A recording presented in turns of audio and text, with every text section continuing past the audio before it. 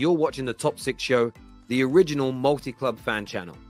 Make sure you're following us now on Spotify and Apple Podcasts. The link is in the description below.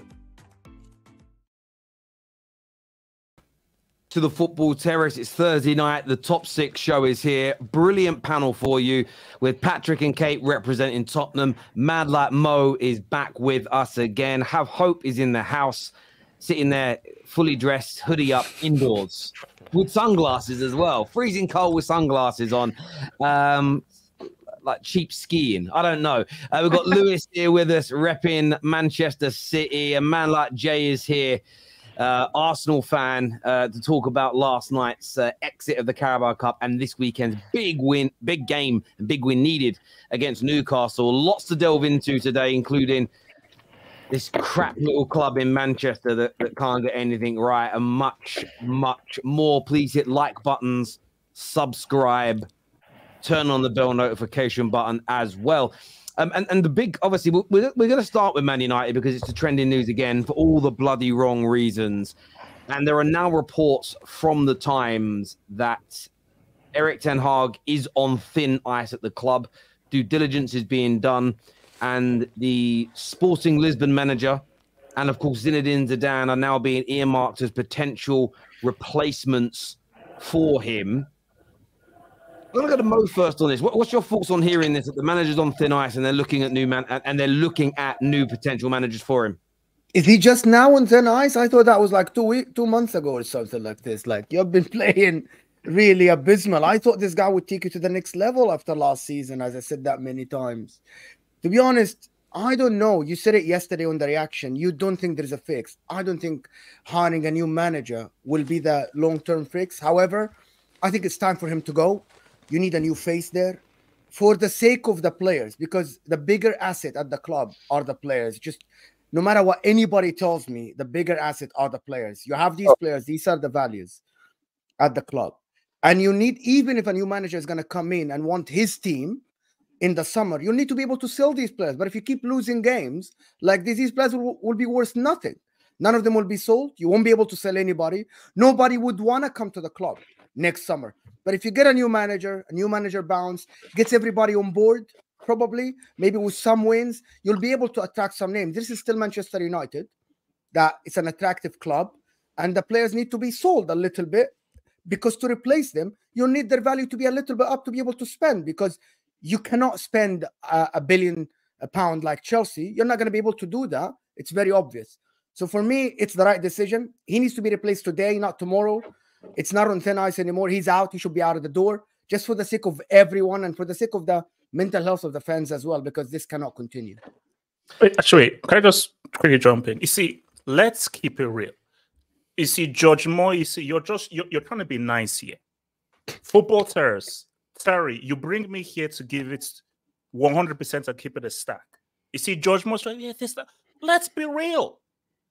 How good is Rashford really? How good is Bruno really? Because my things are, how many managers do these players have to sack? No one wants to say it, but I'll say it. If it's United, the brand, Rashford has to stay. MBE, he's fed kids and is important to the status of the brand. If it's United, the football club, get him the heck out of there. Bro, the dude has not improved in the last 6, 7, 8 years. You sacked him, how could you bring it? Will any new manager come in and get Rashford knowing how to play with his head up? Will anybody come in and get that trash Mount, be able to play like an actual proper football player? The players are trash because, Terry, you should know this. What did Ralph Ragnarok said? Ragnarok said open heart surgery. Yes. From the ground I think you're wrong. I think you're wrong. Let me just say, I'm sorry, Terry. I'm sorry, Terry. I think he's wrong. I think he's wrong. Okay. Why not go on, Mo? Why is he wrong? Because look at Raheem Sterling as a big example. Had a fantastic career at Manchester City. Last year, under different managers, they couldn't get. You're telling me that these professional football players, they don't have any talent. Is that what you're saying? I'm saying Rashford isn't good enough. Yes, okay. Look at Ange Postecoglou, how he improved players. A good manager should be able to improve the player. Being good to Man United or not being good, that's not the point. You didn't hear what I said. Even if they're going to sell Rashford, he needs to have something, a selling point.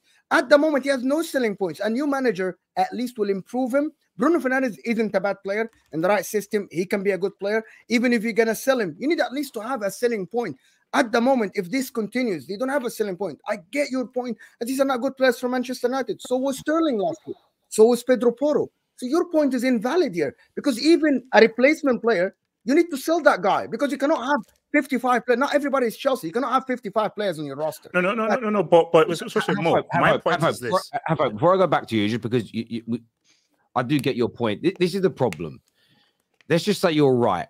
We shouldn't sack the manager because the players you've mentioned, Mount and Bruno and Rashford, are no good. He's the guy that just gave Rashford the 350 deal. He made Bruno the captain. He signed Mason Mount. So when it comes to eradicating problems, let's just say you are 100% correct, Mo is wrong. The man you're saying keep on is the guy that has put all his faith in the players that you say are trash. So based on your own logic, backing the manager is stupid because he's backing and his eyes for talent is wrong. And I think this is the thing for me. And there's a comment here I want to go to because it's interesting. It comes from Prime, who says, so this hipster, me, I don't really think I'm a hipster, but so is Erik ten Hag out now? Absolutely hilarious. The thing with him is when he goes manager out, he goes super toxic and emotional, even more than usual. Goes on to say short-sighted, one-dimensional thinker. But this is the problem, Prime, is you're only listening to the first part where I think we should sack Erik ten Hag. And that isn't because I think bringing in Ruben, bringing in Zidane, bringing in whoever is going to fix us. It's because he has lost the dressing room, and that is clear to see. Yes, we haven't got the greatest players in the world, but we have lost 8 out of 15 games. And even the matches we've won, teams at the bottom of the Premier League have outplayed us. That is nothing to do with the players being bad by a title level credentials level of ability, comparing them to City. That is a group of players that are not playing for this manager. Just because I think the manager should go is not a suggestion that that's going to fix the football club. I said when we employed Ten Hag, no matter how good he is, no matter how well we play or not, if the Glazers stay, this very thing would happen. So when I get called a one-dimensional thinker, I'm not. I've been 110% right every step of the way. We will only improve in the medium to long term when we change how we're run. So for me personally, the players are trash, the manager's trash, it's the tactics. All of this is folly to me. It's about changing the structure of the club. However, Man United fans are not prepared to do anything to change it. So what I'm asking for is a reaction, which is a short-term solution because we're a terribly run club. And if we keep losing at the rate we are and we keep losing confidence, we are in big trouble.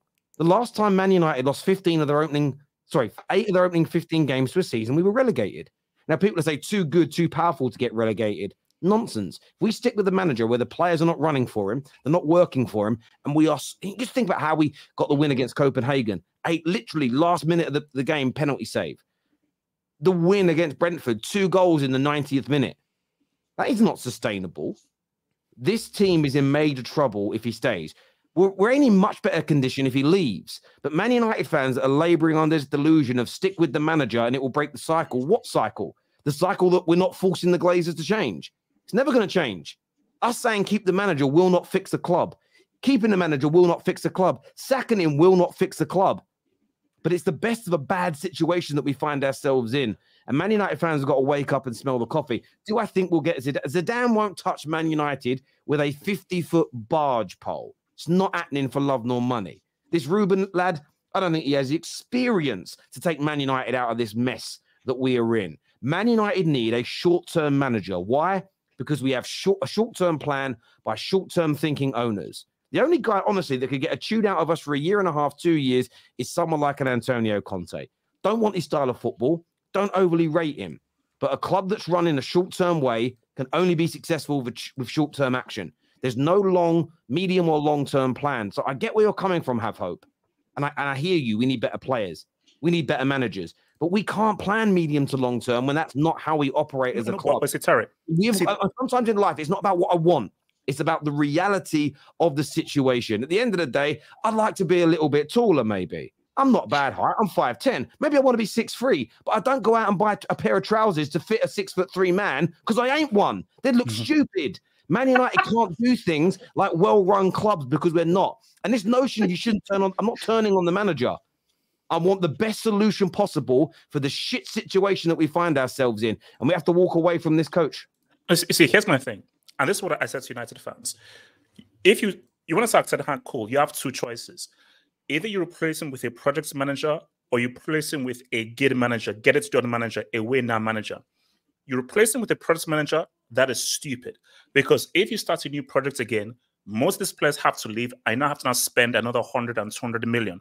So that's stupid. So the only thing that makes sense, if you want to sack Ten Hag, you've got to, as Terry has just said, it's going to be a short-term win-now manager. And I mentioned Conte. United fans attacked me. Oh, he's trashed this. I'm sorry. The way United are operated right now, the smartest thing to do if you want to sack Ten Hag is which manager can get results from these sets of players without spending too much money. So you have to get a win-now manager. A project manager cannot work with these players. They simply can't. So you have to get a manager who, okay, this is what I have. I can develop a system to say what's up. And last thing before everyone else goes, this is the biggest issue with Ten Hag. In my view, I thought Ten Hag was brought in to be a project manager. Oh, look at what he's done at Ajax. Now, keep in mind, he didn't have the talent ID. That was Van der Sar and Overmars was helping him with the talent ID to get those players. So the idea was Ten Hag comes in and changed United, and United now becomes a project because the winner now under Louis van Gaal and Mourinho did not work. But the issue was Ten Hag came in, and because he maybe felt the pressure of United, wanted to now to become a results-based manager. And Ten Hag, you're not a results-based manager. You're a philosophy manager. And United was supposed to be a philosophy team, which is like out, out, out, out, out. You 6-7 players, get out of there. You players in because we're now building a philosophy, and this will now take several years. Yeah. The issue, and I don't know how this went wrong, was Ten Hag was like, no, it's United. I must get results. But that's cool. Exactly that worked for last season. But have hope. Sorry to interject, but that's exactly the problem. The fact that we all thought he was here to build something. He's now said publicly that ain't happening. So what is the point of him? He isn't a short-term manager. And this is what I'm saying. Man United fans, it's not about me disliking him. What we thought he was going to do, he isn't. You know, if I hire an electrician to come and do my electrics, and then he starts playing with the boiler, I'm going to stop him and go, bruv, you're not a gas engineer. You'll kill us. This is ridiculous. And he isn't doing what he was brought in to do. And LB's just put this into the private chat, and Fabrizio has come out. It's not Fabrizio, where is his news? But he said that Man United have denied any idea or contact to replace Erik ten Hag as a new head coach. The club sources guarantee stories on the manager being categorically false, which personally tells me his job's on thin ice when Man United come out and respond like that. But LB, obviously you're a City fan. You're obviously enjoying Man United's demise. But do you think sacking the manager is the right or the wrong thing to do at this point? Listen, I think you could go either way. Something that I think United fans need to stop doing, first of all, is beefing with each other. Because I think that there are legitimate calls for sacking this manager. I don't think he's been good enough. I think his philosophy of not even implementing a style is absolutely ridiculous. I'm completely 100% with you, Terry, that if he wasn't brought in to sort of play that style, then why was he brought in the first place? That's a load of nonsense.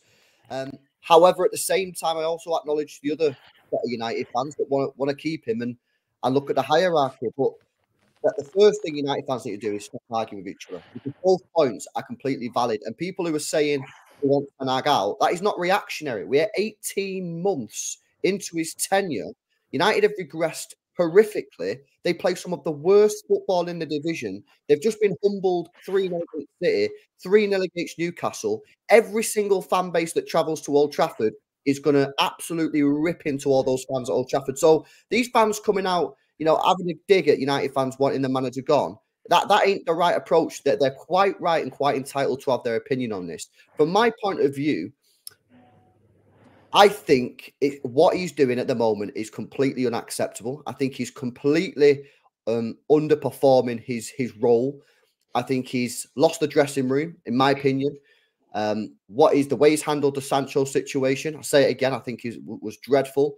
His signings are absolutely horrific. Horrific, Terry. He spent £400 million. It is horrific. So the calls for him to be sacked are quite legitimate and quite fair. On the other hand, if you get rid of him, who do you bring in? And that is a difficult point. If I was a United fan, I would be seriously torn here. I think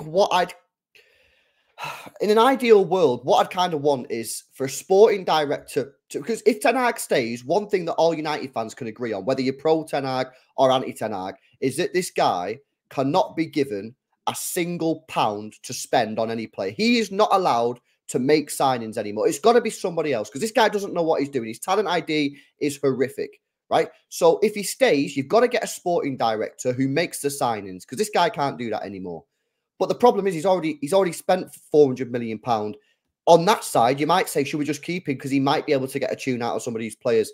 I don't think he's going to be able to get a tune out of the likes of Anthony. I think Rashford, as Hope said before, I think he's not good enough for Manchester United. He's a purple patch player. Højlund, I think, looks like he has some potential, but again, he's in a minefield right now. It's not Haaland coming to a City team. It was a match made in heaven. Højlund's come into an absolute disaster. So, listen, for me, I would be, if I was a United fan, I think I would be edging towards Ten Hag out.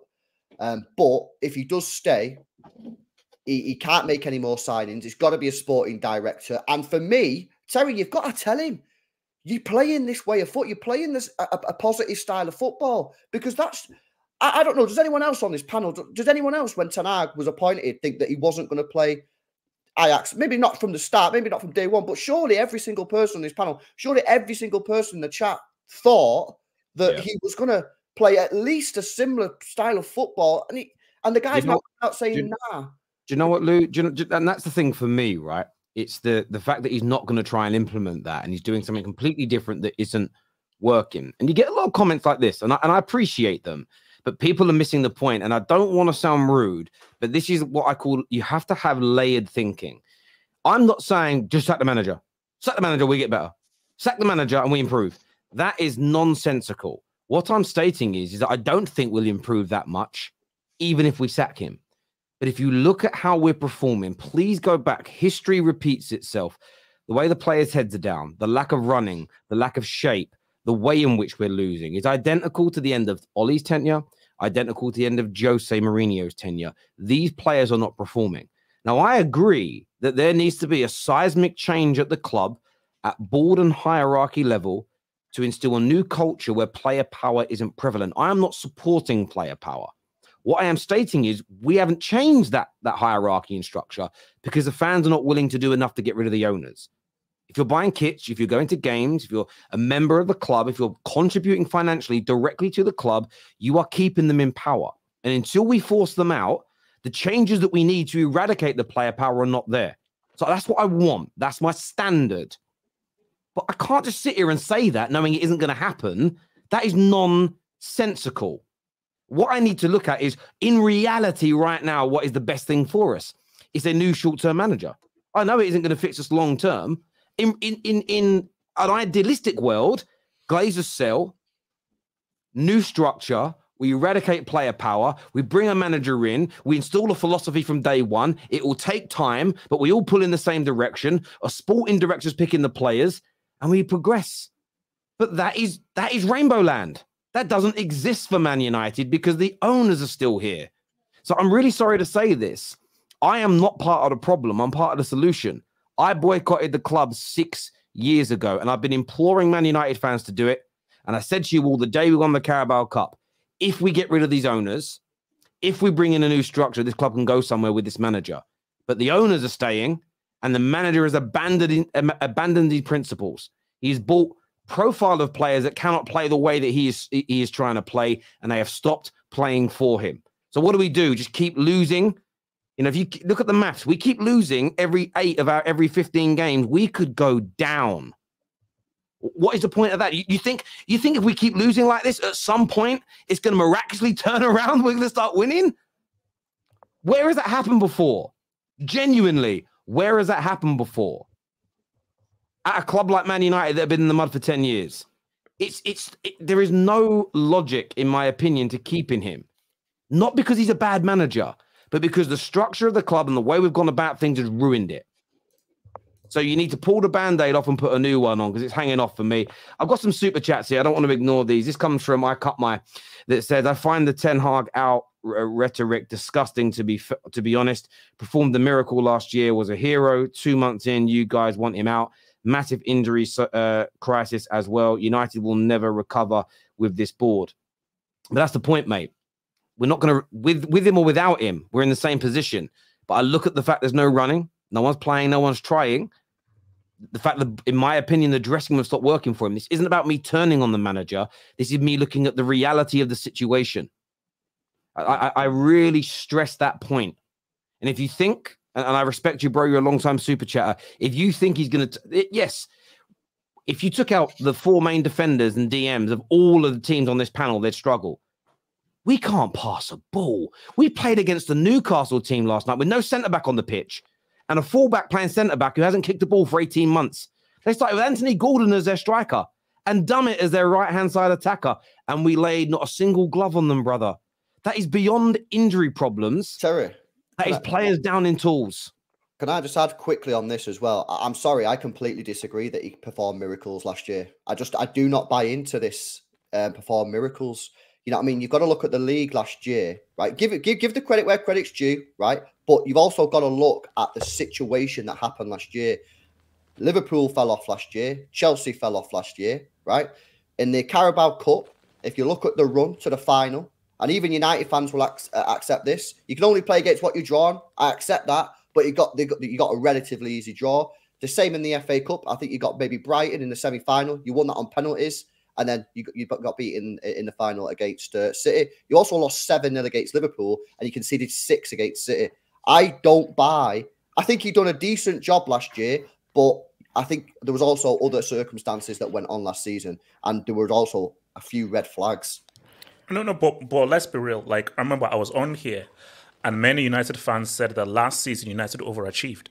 So that's the issue you have there, is that, because I was like, well, are these United standards? But several United fans said 3rd place plus a Carabao win was overachieving. But I think that this is the main issue, and I think Terry has alluded to it. This is bigger than just Ten Hag out. It is the structure of the club. Where are the scouts? Where's the sporting director? Where's the guy for the talent ID? Because the big issue was, okay, you didn't get Frank de Jong. Who's the alternative? Because I know Frank de Jong was very important in terms of how he wanted the midfield to operate. But now you didn't get Frank de Jong. If you have good scouts and good sporting director, there is a 2nd, 3rd, 4th choice within the same kind of player profile of Frank de Jong. But the issue was, you didn't get Frank de Jong. What do we do now? Yep, then go for the alternative. So the issue was that summer of building a team, the team wasn't properly built into at least have the first stages of building a team in Ten Hag's image. So you have to look at what is the structure. It is bigger than just Ten Hag, because if you have this tunnel vision of like, oh, sack Ten Hag, bring in a new guy, you're not addressing the main issue, which is the structure of the club. But this is the thing, and I'm sorry to keep stressing on this fact. I get that. And like I cut my come back in here and said, so what do you want, Terry? Players aren't running, the change is not coming as the Glazers stay. Exactly. We are not going to improve drastically with or without him. But I would rather a manager come in for the next 18 months and get our performances up, and we'll go through this again. But I would rather that for 2 reasons. One, I don't want to get relegated. There's people that think if we get relegated, the Glazers are going to sell. No, they won't. It isn't going to happen. We're not going to get relegated and suddenly become a better team. We'll get worse, by the way, because there'll be even less money.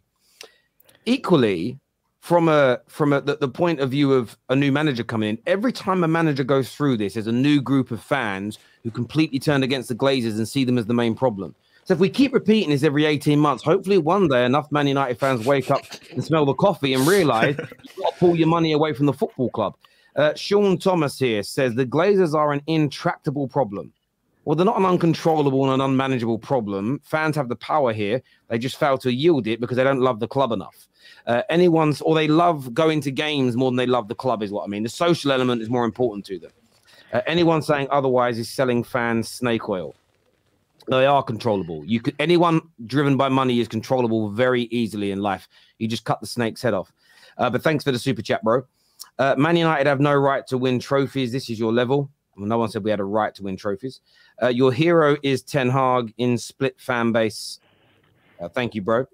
Ten Hag's talent ID just got his 1, 2, 3 choice. Yeah, listen, I don't think there's anything wrong with his talent ID. It's the way he wants to implement that talent ID. It doesn't make any sense, honestly. I want relegation, Terry. Best course of action. Explain why you think that, bro. Fair enough, Terry. I lost hope after Jim won. Who's Jim? Ratcliffe. Jimmy C. Yeah, I hear you. I hear you on that. I was actually with Mark Goldbridge today, and we were talking about this in person, and it was a long conversation. And yeah, we don't agree, but we see each other's points. United should have never disrespected and sacked Jose Mourinho. And bro, Jim, I said that all the way back then, and Have Hope was in the studio back then, and I said it. The fact that the fans have backed the club in supporting player power over Jose was going to ruin us. And this is my point to everybody saying, we've got to back the manager. No, the toothpaste is already out of the tube. You can't get it back in now. It's impossible. The egg has cracked. It's done. The people that supported the players Jose wanted out and supported player power, you were partly accountable because a lot of Man United fans warned you what was coming down the line. 100% right on that super chat. Wait, Terry, just actually, no, go read the super chat. I was going to say on top of that, Jose in the end had to be sacked because he became toxic. But the origination of that problem was he wanted Martial and Pogba gone. I didn't like the idea of that because they were very good players back then. But we said, no, we backed the players. And ever since then, this club has become putrid with toxicity. Jermaine, go on, bruv. Yeah, no, just first and foremost, just to say, I completely agree. Under the Glazer ownership, I don't think United are going to go places, especially under that ownership. You've seen the models such as Arsenal. You see models such as Liverpool, Man City, when there's an owner, management, and player connection, you've seen what's come from it. So I'm 100% with you in terms of the Glazers. But in the summer, me and you had a conversation on this top 6 where I was getting cooked in the comments. I said from the jump that Erik Ten Hag fella is a fraud. And I said, expectation-wise, based on your club and what you've been spending, United should look towards the title. But I know none of you, everyone thinking, wow, how can we look towards the title? But you truly didn't believe it because you like the Man City fans said, that last season there was cracks, and that performance and the way you guys done your season, we knew it was a false finish. It was a false finish. And I told you, Erik Ten Hag spent 400 million in his first year. They compared it to Arteta. It was nowhere near the same. Look at Arsenal now and look at Ten Hag now. 2 months later, we're talking about Erik Ten Hag out. I said this guy's a fraud. For the money he spent and what is being delivered, it's done. It's done. I actually disagree. Last year wasn't that bad. They're on the best defense. They still the third in summer. Okay, if last year wasn't that bad, but let me explain why I think last year wasn't bad. Third place in the cup isn't bad. No. See, you're looking at what happened. I'm just gonna tell you. Last season at home, they had the best defense, right, in the league. The best defense by far. They're still the third in creating big chances last year. So the problem was we're not putting the ball in the back of the net. Away from home, they had a mentality problem. So you would think that the manager would be able to address that in the summer. So they had a problem with scoring goals. They addressed it with a forward. Probably he got Mason Mount. Shouldn't be the signing, but he got him. He got a goalkeeper that played from the back. Based on evidence. That's with Inter last year. Even Pep Guardiola said that. Listen, so they tried to address that, right? They got Amrabat, maybe late, but they got Amrabat, who was playing in a very progressive team at Fiorentina. We all saw him in that Conference League final. So they tried to address the problem. I think it's his problem now that he's now trying to change the way they play, or the players are not responding to him, and that's why he should go. And Mo, that was going to be my point. If we'd have carried on playing the way we did last year with better quality players, there would have been enough improvement. I wasn't, other than the back end of the season, we had problems. I wasn't, from sort of September right through to we won the Carabao Cup, I didn't mind our style of football. I wasn't sitting there bored. I was enjoying our games. I just felt we needed a better quality of player in positions to deliver. What he's gone and done, he's gone out and bought people. He's adapted how he's played, and it's gone horrifically wrong. And so you could be right. You could call him a fraud in that regard. I'm not overly bothered about it. But last season's achievements were real, because even though those other teams fell off, we still had to win our games. Chelsea and Spurs being bad doesn't help Man United win football matches. We still had to accumulate those points. People that predicted us coming 8th thought we were only going to get around 50 odd points. Us getting in the mid 70s had nothing to do with Liverpool being bad and Chelsea being bad, because that doesn't make Man United win games. However, he's made adaptations this year. He's changed things. It's gone horrifically wrong, and rightly or wrongly, these players have simply stopped listening to him. I want to finish these super chats because we've got a lot of other topics to get onto tonight, boys, and I don't want to. Terry, wouldn't relegation possibly get the Glazers out? I don't personally think so. I just don't. They'd spend a bit, get us re-promoted, because I do think we'd get promoted out of that league if we went down, and they'd stay. Like they really would. Terry has finally come around to the most banal position that, regardless of ownership, more must be done with these players. Welcome. Hashtag Glazers out. I mean, I've always had that thought. I mean, to say I've come around to that position is never been my train of thought. Me and you argue every week, Mr. Thomas. Where we are, though, as a club is ultimately down to the Glazers. Of course, I think we can play better football than this, but two things can be right at the same time. I know this Mr. Thomas, just to give you everybody context, doesn't think we should blame the Glazers for where Man United are. He thinks it's not on them. He doesn't think it's on the people that run the club for how badly run we are. It's an interesting take. There is more chance that Sir Alex goes back to the future and gives us another 20 plus years of success than Zidane coming to United. Be real. Yeah, well, I've stated that. I'm just telling you what the news says, my friend, as opposed to believing it's real. The only person can save Old Trafford from falling is Gerard Butler, a.k.a. Mike Banning. Love those films, actually. Terry, you need a guy who knows how to get around management and still get his way around the club. You need a smart-ass, witty manager is needed. Tell me who that is, my brother. I don't know who that is, but tell me who we know that can do that. I feel the players have given up on the manager. I feel they have given up on the club. Imagine trying to play for a club as embarrassing as Man United. Cheers, Ginger Bish. Appreciate that. I want relegation. We might win a game or two. That's true. People always make an excuse about Ten Hag not getting his first targets. It's his fault for not making the right backup choices in case it doesn't work. That's true. And it's also on him. Listen, there are teams with players that you would not sign for any top six club that play better football than us. So Rashford can be considered trash in your opinion, but he could be coached to play better football. How do we know this? Look at the teams down the bottom that play better football. It's a crazy notion. KSC are no barometer. We still haven't won a major trophy under them since they took majority in 06. I don't know why Arsenal fans all of a sudden have changed their tune. Has he been asleep for the last 2 years or something? Why else have we changed our tune? Think about it yourself, not to be rude. Well, no, he's saying that you haven't won any major trophies. So you haven't. Yeah, but we've changed our tune because they've changed their tune. We're fans. We're just going to speak on what we see. I'm sorry, just to go back to Morocco, because it's been bothering me.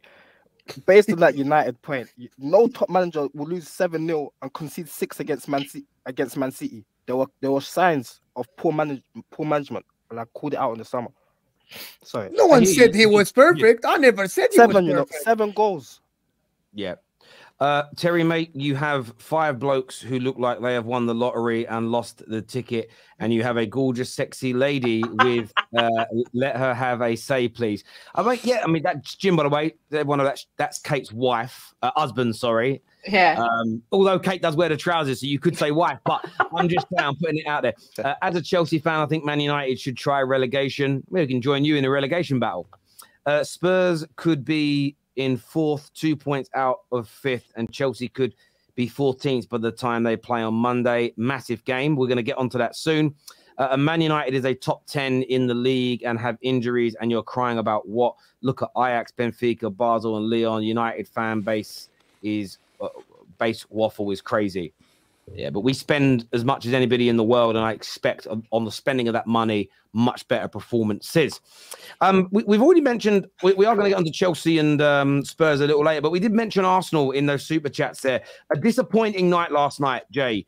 Battered, really. I got called out for saying you got battered last night, but I watched the game and thought West Ham were better than you in almost every single facet of the game. They smashed 3 goals past you. How do you feel about going out of the tournament last night and the performance in general? You're on mute, bro. It's a shock. It's shocked. That's the technical errors. But as I was saying, yesterday I was at the game. One of the longest nights I feel like every away game I've gone to, we've lost. It's a streak going back to last season. Kind of terrible. But to go on the game itself, when the games go like that, I'm just unbothered, man. I feel like our heart for the, to be honest, not even talking about the performance. When I saw the Arsenal team, I didn't complain much because that's the team I predicted. I did make wholesome changes in my lineup. But when I saw the West Ham team, I said to my friends outside the ground, we're going out. I just said we're going out. We're playing the Premier League side and we're playing our basically B team who hardly play together. So it's tough. It is a tough game. But performance-wise, that was just embarrassing. Kai Havertz, who I actually had hope for in the summer. I haven't even got a word to describe him. Let's not talk about him. But Gabriel, I'm starting to look at Gabriel, Zinchenko, and these guys. I'm thinking, long term in this Arsenal team, are they even going to be there if we go to that next level? Like, let's be honest now. Zinchenko can't defend, so that's not sustainable. Top player on the ball, some of the things he does with his feet beyond this world. But I feel like once City give up these players, they know what time it is. They know what time it is when it's time to sell on these players. So I'm seeing him for the Kudus goal, and I'm thinking, bruv, is there a left back on the pitch? He's just seeing it float over his head. And it's in the back of the net. And Gabriel, the more I watch him, the more I'm just thinking, Arsenal fans that talk about this guy being top this, top that, he can't pass a football. He just can't, man. He's clumsy on the ball. The teammates know it. Neutrals know it. So all these little things I'm not too happy with. But apart from that, it's on the League Cup, man. So what do you mean it's only the League Cup, bro? I don't get that mentality, bro. Yeah, because obviously Man City, you guys have been starving for years and you've been eating that League Cup up. So obviously you love it. But as an Arsenal fan, Wenger's been here from, 96? He's never taken it seriously, which is probably why the last time we won it was 93. Never taken the cup seriously. We've always made wholesome changes. So that's just what happens. Is it not time to change? Now, me personally, I wanted to change, man. Because look at the teams that are left. Even though West Ham did get Liverpool away, I'm thinking there's a chance to win it. It's a trophy. Like, we hardly win anything. It's 5 FA Cups in 20 odd years. I want to switch it up. I want more silverware. Let me ask you a question, Jay. So a minute ago you said it's only the Carabao Cup, but then you say you want to win more trophies. Which is it? It's a bit of both, Terry, man. How? No, you have to choose one. You have to choose one. I can't choose one though, because even next season we're gonna play a second fiddle team until Arteta changes. But to be honest, if Arteta wins nothing, he can't keep trying to prioritize competitions because he's like, you get it, we need to start winning stuff. But I'm just used to going out of the League Cup and playing youngsters and second fiddle teams. So I think Arsenal's focus has to be trying to win the league, which I don't think they'll win because Arsenal is not capable of winning the league. So that's not a realistic target. But they have to at least try and attempt to mount a title challenge. How can the Premier League not be a realistic target? It's not. Like, you know, and I know that realistically speaking, no. What do you mean it's not? Let's be real, bro. Let's be real. Come, let's just be real. How can the It's not Premier League realistic. not be a realistic target? Tricky, we'll get to sports. We'll get to sports as well. Like, I'm here to be real. I'm here to be real. Last season. So how can it not? What's our target then? What are we doing? No, your target is to compete, not to win. It's to compete. The FA Cup and to compete. You're not realistic. There's not a realistic notion of Arsenal or Tottenham winning the league. That's not realistic. Okay, cool. Honestly, okay, wait, please. Man to man, if we do, let's talk in May and come back on this show and just clip what you said. What it's not happening. What's there to come back? It's not happening. Sorry, what are you saying, Patrick? So I'm just saying, what is Jay saying that they're going to win the league? Do you believe Arsenal are going to win the league this season? There's a chance. That's what we're playing for. That's why we're playing Newcastle. I want to beat them. It's because they're trying to win this league. What else are we doing?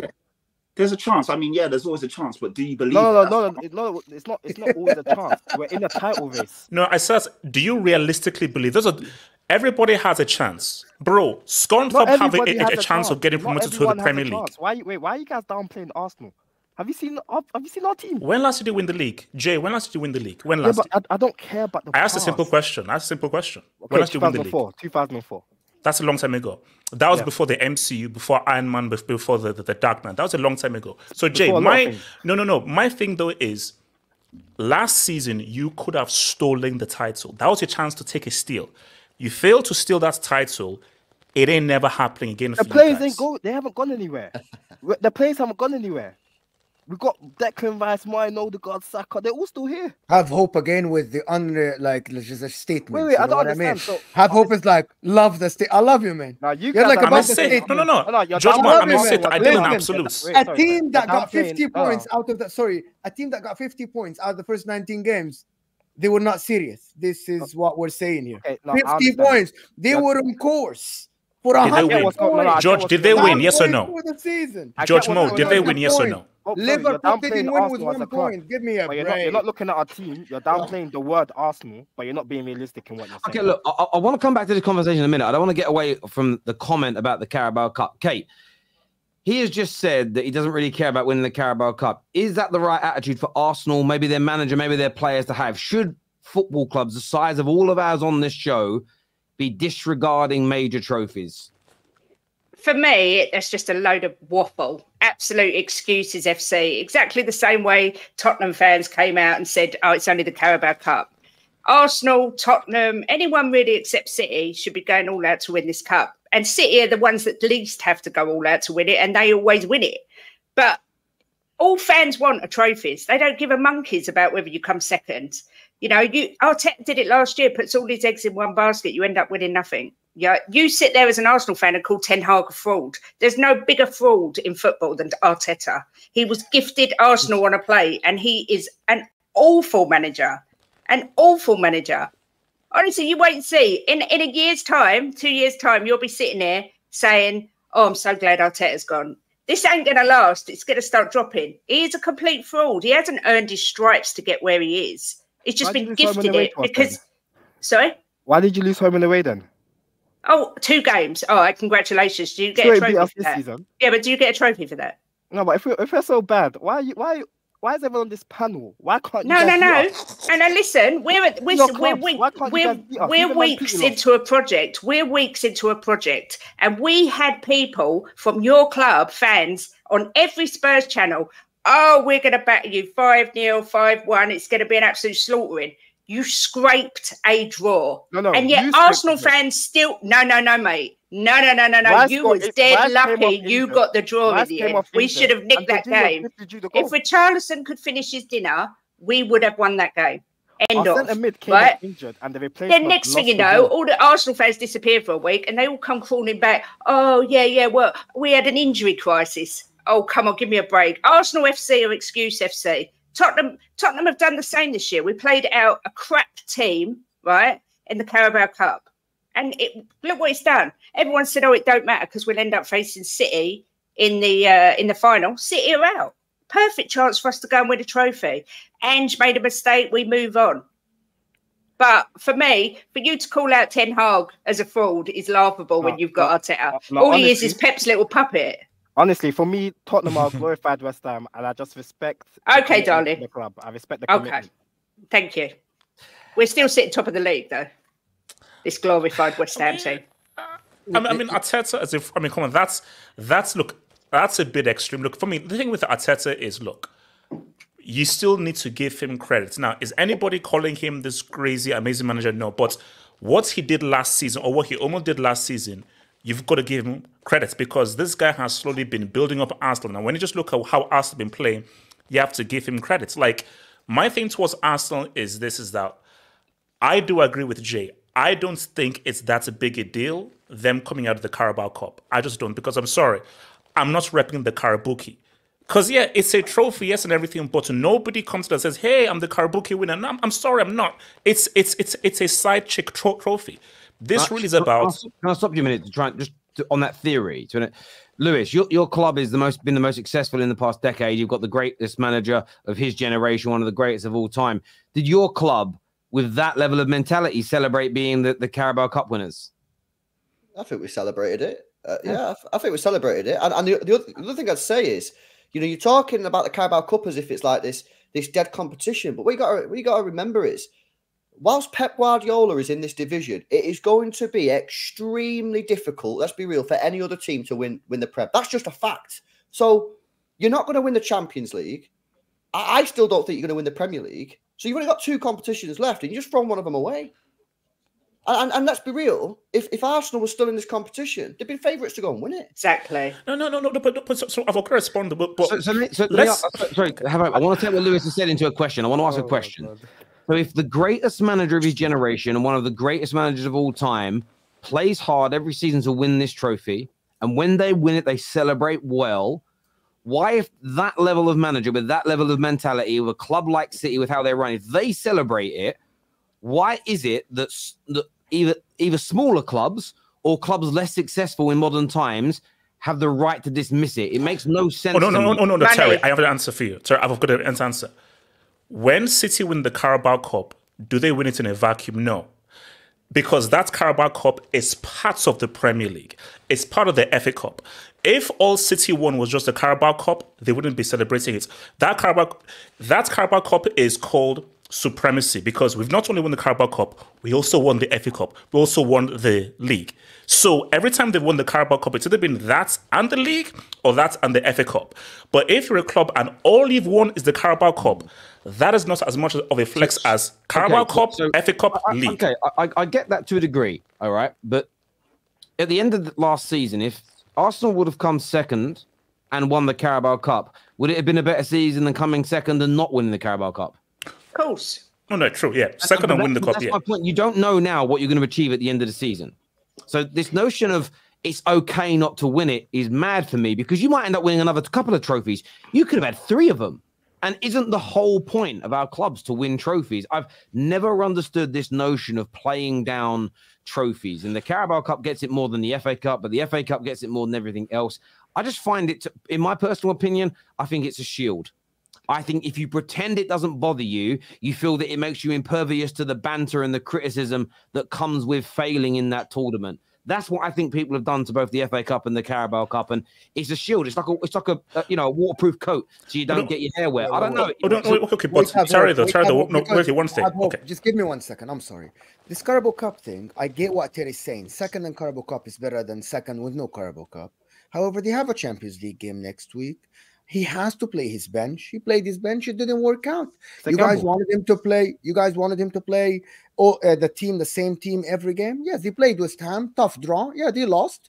He has to take it on the chin, realize that his bench is not as strong, and move on. However, if you choose a Carabao Cup over a challenging season or a progressive season for you, I think you would pick that.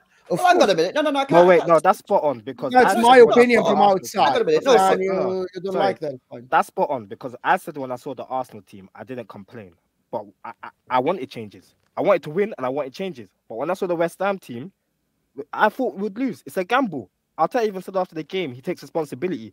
It's a gamble that didn't pay off. Nah, bro. This notion of Arsenal relying on the League Cup. Hang on a minute. I'm with you. Wait a second. You're talking about a team that you believe can win the Premier League, but you make a couple changes in the Carabao Cup, and it's like, oh no, about 7. Well, you make changes in the Carabao Cup, and now all of a sudden that you just accept that you're going to lose. Yeah, but West Ham didn't make changes. No, they shouldn't. Nobody said that they should accept that they lost. Look, it's a Premier League. Nobody said that. LB. Nobody said that they should accept that they lost. Arteta continually just goes out of these competitions like he don't care. He did last year. Yeah, he had. No. But you see, Lee, you're talking from a very privileged position because you're talking from the position of a team who has completely, totally adopted the English football for years. So 3 teams. We have the smallest squad in the Premier League. As proven. Yeah, maybe now you do. Maybe now you do. But before you never. You had about. Hang on.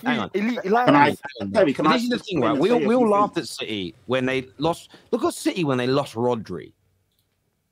They look vulnerable and lost games. So let's not act like rotating doesn't damage them as well. The difference is they go into the game with the club, the fans, the manager demanding they win. Doesn't mean they always do.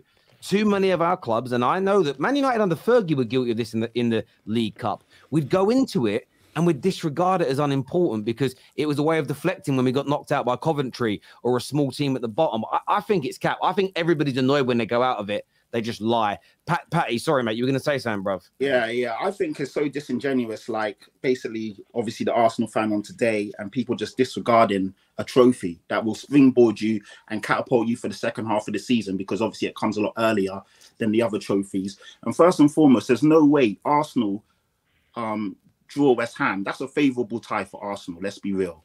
And then you see the lineup and then you make excuses. West Ham made changes. Fabianski starting in goal. He's not their starting keeper. They had Sufal, Mavropanos, Agard and Emerson at the back line. That's not their strongest back line. They had Jared Bowen playing through the middle. He's not a striker. So you can't tell that they didn't rotate and make changes as well. You got ran off the park and just instead of you guys just to put a bit of pressure on Arteta to stop doing it. You're just like, oh yes, all right, we've got other things to worry about. But at the end of the day, realistically, are you going to win the Champions League? No, you'll go out in the quarters or the round of 16, and you're not going to win the Premier League.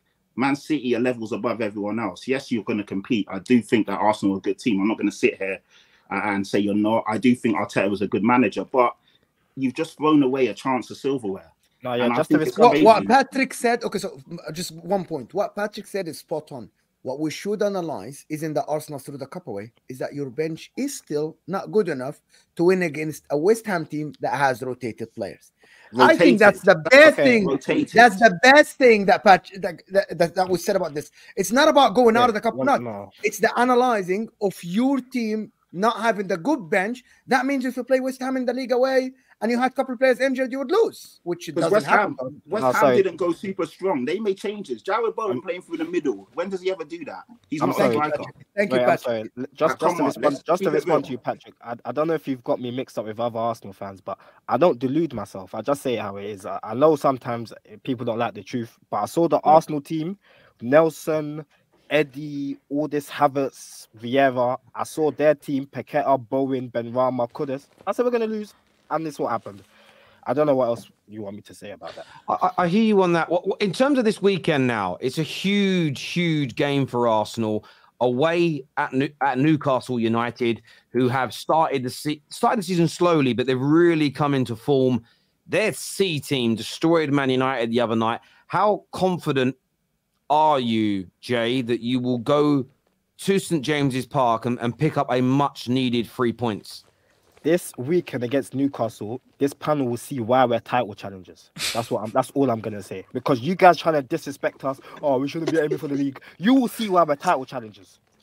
Yeah, you're challengers. Jay, don't say that. Jay, don't do that. One second. Unpack that and explain why, please. Because I understand Arsenal away from home, you'll see how defensively solid we are. You'll see how lethal in attack we are, and you'll see why we're title challengers. That's just what I'm trying to say. Well, bro, no one's how defensively solid you are, but you just said that Gabriel's crap.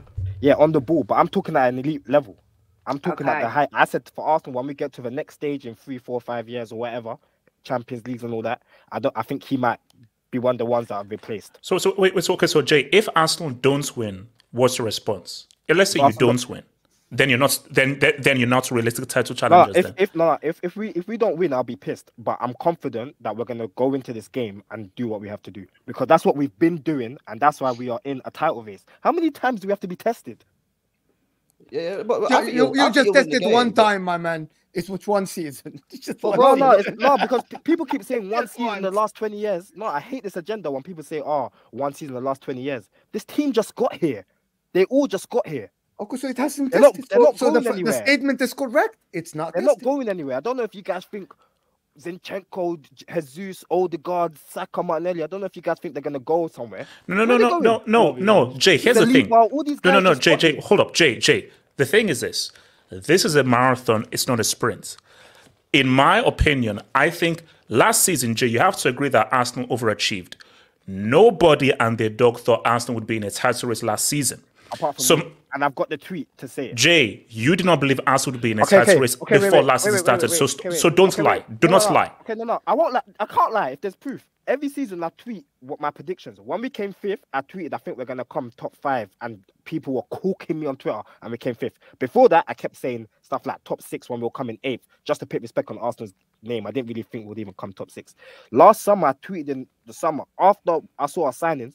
I said we should be able to challenge Man City and Liverpool. I said that's a lie, Jay. That is a lie. Hold on. Let him finish. Have hope. Let people finish, please. How can I be lying if I got the tweet? When we made those signings, I tweeted. I can bring it up. Look, I haven't got my phone. I can show you. I said I think we should be the team after Man City and Liverpool after the signings we made. Okay. People thinking I'm crazy, but when we came 5th, I saw what was happening. When we came 5th, we lost the third. We got the third most amount of wins. That season we came 5th. The third most amount of wins after Man City and Liverpool. And the only reason why we came 5th, because we kept losing when we had injuries. Okay. It was the scrap players that were losing. In terms of the game, so I get your point there. Not a lot of people know that. Mo, he feels that Arsenal are going to show up on Saturday, show everyone why they're title contenders away at Newcastle. How do you see the game going? How what does the breakdown look like for you?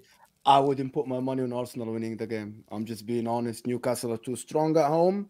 I think Newcastle will play to their strength. I think Arsenal, this is gonna. Arteta has to show what he's made of. He has to pick up some of the players that played because we're still gonna see Nketiah, if I'm not mistaken. But I think Newcastle are favorites. This is my opinion for a couple of reasons. They have more energy. They just won 3-0 away at Manchester United at Old Trafford. Their morale is up here.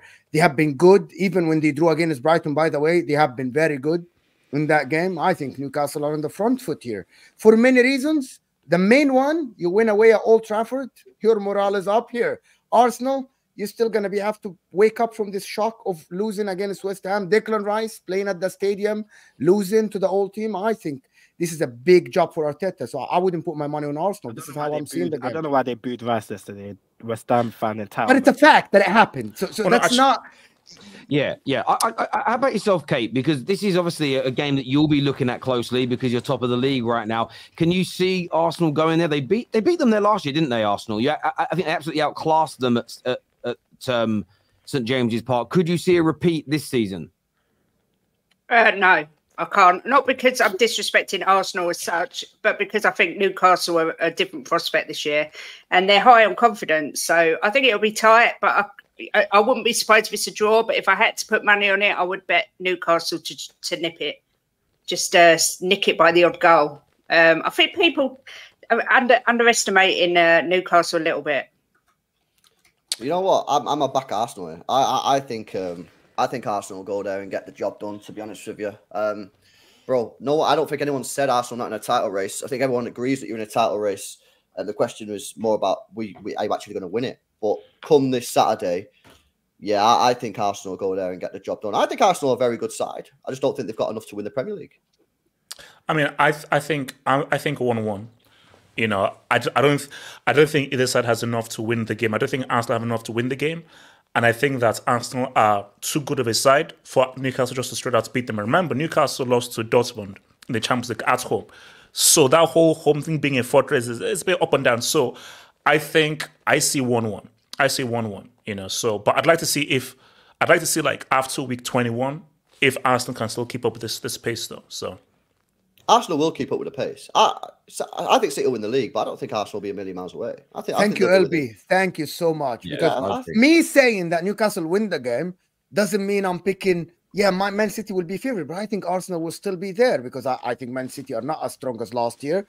And me picking Newcastle to win the game, probably maybe if Man City go away to Newcastle, I would still think that Newcastle will have a bigger chance to win the game than maybe other teams when Man City go away to them. So that's not... I'm not saying that Arsenal are bad. I'm just saying Newcastle at home are a strong team that anyone goes to their stadium will have a tough time. Even Liverpool, by the way. If Newcastle finished this chance, if Harvey Barnes was not an idiot, he would have won the game. Liverpool won on 2 counter-attacks and a mistake. Fine. Fair to them. But Newcastle were the better team in that game, even before the red card, by the way. So this is the reality. With Arsenal, to sum it up, because you guys kept asking if I think we're going to win the league, and I didn't even give you guys an answer. I just kept letting you guys talk. I think for me to be confident with Arsenal winning this league, winning it, #1 trophy, everything, I think we have to get Tony in January. If we don't, I don't know what's going to happen. Disagree with that, but fine. I think we need a striker to confirm. I don't like Eddie. I'm not an Eddie fan. Do you wanna go I can go a little bit on this, and I tell you, if you have a hole in your starting 11, you fill the hole before you address the bench. If Gabriel Jesus comes back and he's fit, he's a starting forward. You have a big hole in your left 8. Everybody can see it, probably other than some Arsenal fans. You do not address the bench until you address a hole in your starting 11. You have a big hole there, replacing Granit Xhaka. He has been trying everyone in that area, and it didn't work. Clearly, that's why Odegaard's form is dipped. Let me just finish that point.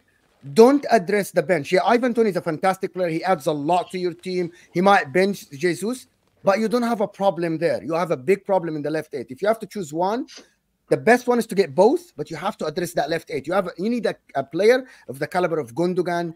Maybe Gundogan is too much. Maybe get Goretzka, someone like that who can do both offensive and defensive, like what Xhaka did for you last year. Yeah, that's what you don't have now. You have 2 offensive players and too much defensive players. Yeah, no, part is the problem because Rice can play 8. Rice can do anything Xhaka can do. Well. I can't. Everyone put Xhaka on this holy grail. Not for me. The guy was a double decker. So why did you say that? Can you explain more? Why do you think Rice can do it? Did he do it before? Did he score that many goals? Did he be offensive player? I've just seen Rice play football, and I've seen Xhaka play football. So that's it. That's just it. No. I agree with Mohamed. Just quickly, two things. I think that if Arsenal gets a proper striker, that for me is where I will now begin to believe they can realistically do something. Eddie Murphy is not a starting striker that can help you win the league. Gabriel Jesus is a very good footballer. He's not clinical enough, and I'm sure that Emily will agree that Jesus, quality player, but he's not a clinical striker. He's not a clinical finisher. You cannot see what Alvarez and Haaland are doing. Xhaka, that's why I agree with more. Xhaka brings something Rice doesn't bring. Rice brings something Xhaka doesn't bring. I believe when Xhaka left Arsenal lost something. Because I just think like what he does in the two-way and the athleticism, I think is something that was very key. And the balance between himself and Partey was something that's worked really well. And I think they've lost a bit of that with Rice coming in. So, I agree. I hear you. Let's go to some of these super chats here. We've got Johnny Minerals joining us when Have Hope ducks out in a little bit as a sub here. He says, I like this lady. She needs to be a regulatory, is what Ginger Bish says. I assume he's talking about Kate. No one plenty of people don't like me, so I'll take that, Ginger. Thank you. He's definitely not an Arsenal fan. Most likely not an Arsenal fan. This woman debates like a school child. There we go. Spurs have respect if they are first in March, is what Powell says here. Spurs have respect now. Spurs have respect. Coming from a shambles season, going all these points, you have to have respect for them today, not tomorrow. Not to take any trophy seriously is a fireable offence. Arteta is on thin ice and Ten Hag out, is what Debbie says here. Kate, Arteta has won more trophies than Spurs has in the last 15 years. Well, that's original. I've never heard that one before. Congratulations. Terry, love the show. What are you doing here? I don't want to see any Chelsea fans in the top six till they get back there. Okay. Yeah. We all have hope. Come on. He adds a lot. Week 10 GW. What does that mean? Game weeks, right into Ange Ball and their chest for Arteta. They are not concentrating if they think he's a fraud. Hard times will come for Tottenham. Then we'll see. Oh, trust me, we've had plenty of hard times, but I can't wait till they come to Arsenal because Arteta will be proven. Let me tell you, everyone says he's a fraud. Maybe not everyone in this panel, but so many people say he's a fraud. He is. Well, okay, I'll let everyone see for themselves, and I'll be ready to come back and collect my. My sorries. He's a Lego head. That's what he is. Bottle job. That's what he is. Yeah. Michael Ramsey here says, Mo, you are talking rubbish because all Arsenal fans say they have squad depth. They are lying about it. Didn't want to win it. I'm talking? I just said that we just assessed your bench and they're not good enough to beat West Ham. So. I think Robert, you're actually saying exactly the same what I said. No, it was sarcasm. Oh, right. Rivals are full of it. They will be the first ones to call us bottlers, but say we can't win the league. Contradictory much, and we're delusional. Bollocks. Lol is what Hybrid Ultra says here. No. That's nonsense about it. You lot trying to be this victims. You were top of the league for however long. You should have won the league from the position 93%. So you did bottle it. But do we think you're going to win the league? I don't think so. And I think most sensible fans won't think so either. But no one's saying you're not title challengers. Of course you are. But to say you're going to win the league and to challenge are two different things. So I think that guy's a bit thick to say that. They're two completely different things. And also to bottle the league from where you were is also completely different. Same way they bottled fourth the year before. So Can I ask you a question, please? Yeah, please. Yeah, you see the way you said the most sensible people don't think we're going to win the league. So why are all the football pundits and journalists playing Arsenal or Man City? Guys who are actually professional. How many of them put you in first? Quite a few of them. No, they didn't. There's Gary Neville, quite a few pundits have put us. Gary Neville. I know Gary Neville, who's a Manchester United fan. If you read between the lines, he put Man City last year. He was the only one that's saying we wouldn't do it. And because last year no one expected Arsenal. No one expected Arsenal to be where they were last year. This year is completely different. And Arsenal are a good team, and most people expect you to finish second or third. But I don't think many people think you're going to win the league. Patrick, you don't think Arsenal have a chance to win the league, Patrick? Not really, no. So that means they're not challengers. No, they are challengers because they will challenge. It doesn't make sense. Okay, I just want to get this out of Patrick. I don't get. They're not challenging. They're challenging, but they have no chance of winning the league. So they are. No, he's not saying that. He just thinks City are going to win the league, but he says they're going to be in a title race. That's okay. that's So you think Arsenal have a chance of winning the league, or do you think it's 100%? Everyone has a chance. They've got a chance. No, not everybody. I think Fulham don't have a chance to win the league. Everyone in the league. I don't think Man United have a chance to win the league. So I don't think so. Has a chance, but to say no, they don't. I think they're going to win it is a different story. I don't think they're going to win it, and there's nothing wrong with saying that. I don't think they will. I think if you say, generally in my lifetime in football, if you say someone's in the title race, you're saying they have a chance to win it. That's almost like an unwritten rule by saying you're in a title race. Generally, small margins, right? Like small margins, like Liverpool, 1 point behind City. I get that. Of course, they had a chance to win the league. If someone says Arsenal in the title race, but I don't think they're going to win it, that isn't you saying they're shit. That's just saying they're not going to win. Like I don't think that's saying they're rubbish. Personally, this here from Hybrid Ultra says lack of fluidity isn't tactical. We don't have an 8. There's no balance in the midfield. It's no coincidence that we're bottom of the league for chances created from central areas. Get an 8 in January. Priority is what Hybrid Ultra says. The league in creating chances, bottom. From the middle, from the middle, not the wide areas. They are quite low chances. When they don't play Thomas Partey, bruv, let's have it right. When he's like that's that, that's what I said. They thought they capitulate, didn't they? Arsenal, last season they were giving it all chest. We're going to win the league, and then they're all crying, bruv, and they're drinking their own tears. This is the problem with Arsenal, brother. I mean, they seem to have this unbelievable confidence. Lego Ed's been there. What is this? His 4th or 5th season now. So what team do you support? I'm Chelsea. Yeah. Oh, you're laughing. Shall I tell you what's funny? Yeah. Do you see that? Do you see that? You see that?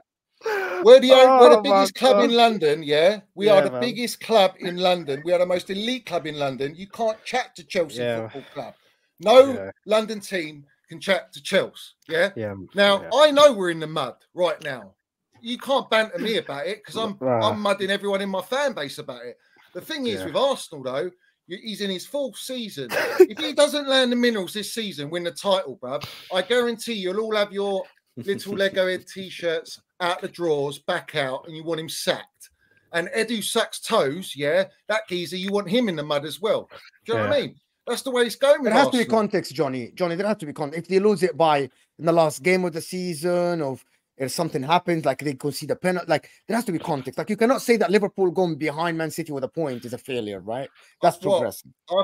Yes, I get what you're saying. If game week 30 is here and they haven't, like they are not in the title race, yes, we can say that's regression from last year. But there has to be context here. It's not only about you win it or you don't win it. It's not black and white, is it? Well, they're a top 4. They're a top 4 challenging side. They've just had they overachieved last season.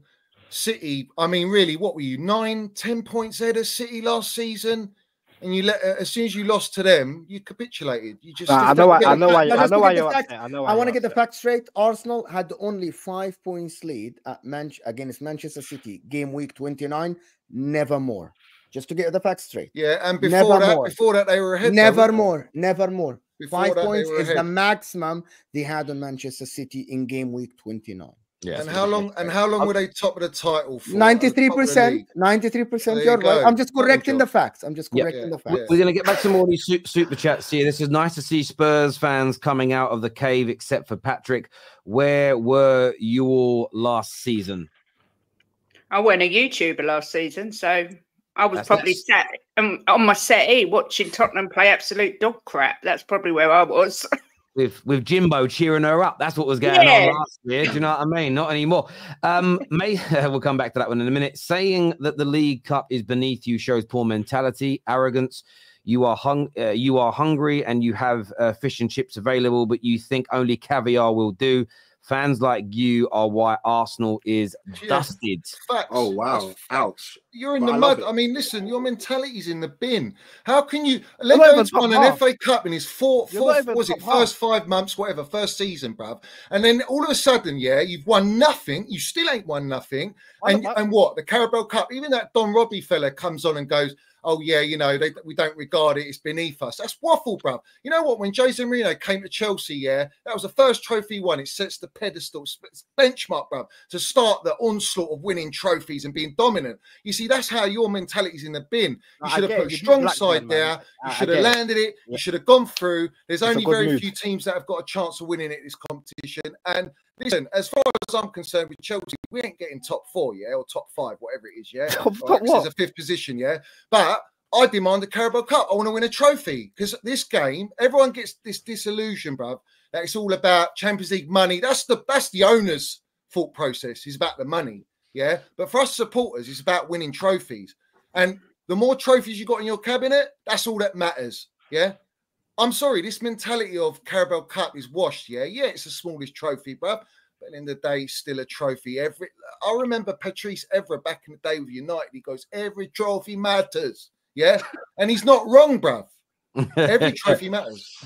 It certainly does. This here says Arteta is levels above Poch and Ange. Keep crying is what Gig says here. We'll see. We did mess up at the end and didn't win it due to no depth. Look at Spurs April and May games. No chance Spurs win the Premier League is what Sonny says here. Thank you, Sonny. Michael Ramsey says Arsenal are not challenging. You all have mental issues if you believe they are. Chelsea will win 13-0 against Spurs. I mean, that's a bit much, isn't it? 13-0. Even Mineral don't believe that. 13-0. Jesus Christ. Never. We'll be lucky to get a draw.